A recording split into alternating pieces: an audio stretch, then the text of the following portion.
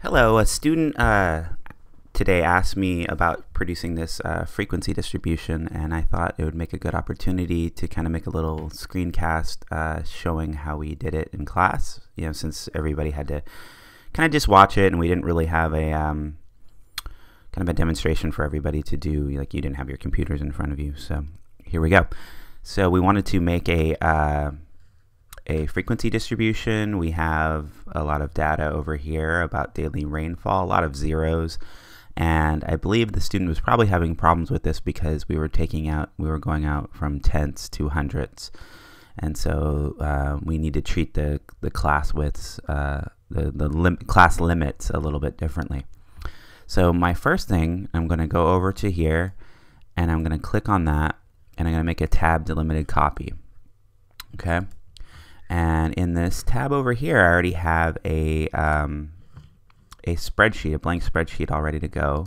So I'm just going to go over here. I'm going to paste the information into my spreadsheet. Sometimes it's a little slower than others, but there it is right there. So that's the spreadsheet. That's the actual data.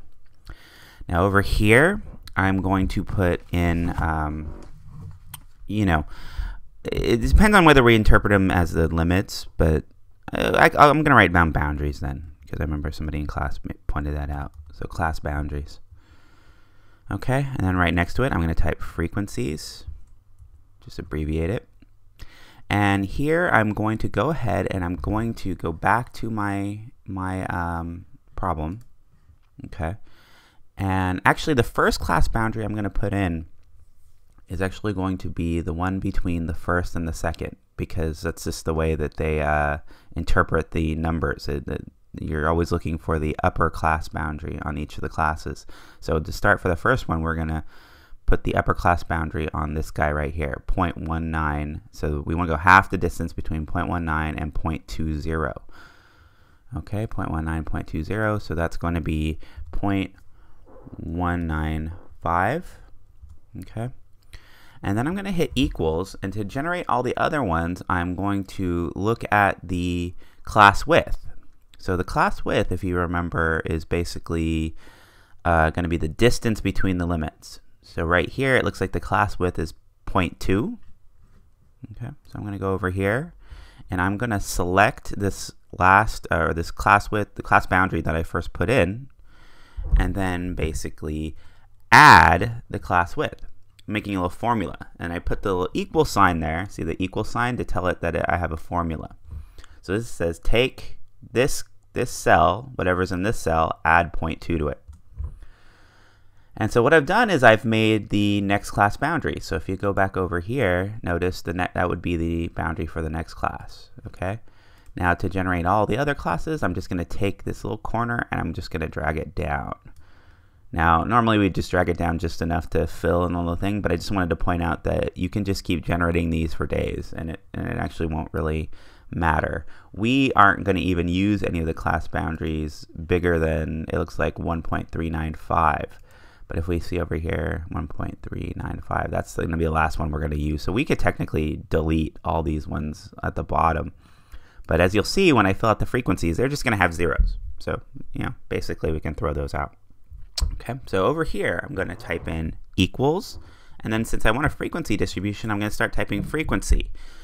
Now, the beauty of Google Docs, and I really like this, and it's probably better than even Excel, I don't think. Well, I don't know if Excel has this kind of help, but basically when you start typing in a command, it gives you a little help key here. So you have the argument, which is the data and the classes, and it basically tells you what it needs. So it just says that for the data, it means it wants to know what all the numbers are you're dealing with.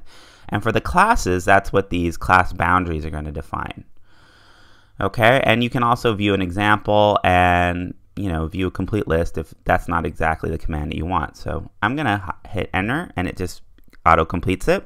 So it tells me I first need to tell it about the data, and the way I'll do so is by selecting it. And then I'm going to hit comma. Now it wants the classes, so I'm going to go like that. Okay, and then I'm going to close it and then hit enter. And I absolutely love the way the way Google Docs does this, because it doesn't require any kind of extra keyboard things to deal with array formats. It just basically dumps them out, which I really like. Excel, I always forget the key combination to fill in for an array formula. So there it goes. There I have 22, I have 4, I have 3, 0, 0, and 1. Okay, so 22, 4, 3, 0, 0, and 1. So I'm going to go back over here and enter those numbers in. 22, I already forgot, 4, 3,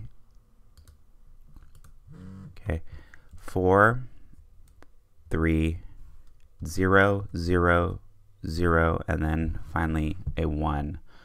Let me double check to make sure I got that right. So how many zeros I got? 1, 2, 3. I think there was 1, 2, 3. Yeah, and then finally 1 on the last class. So now I'm back over here, and I'm gonna hit check answer, and I get it right, which is probably good because we did this work. But when you do these things by hand, it's very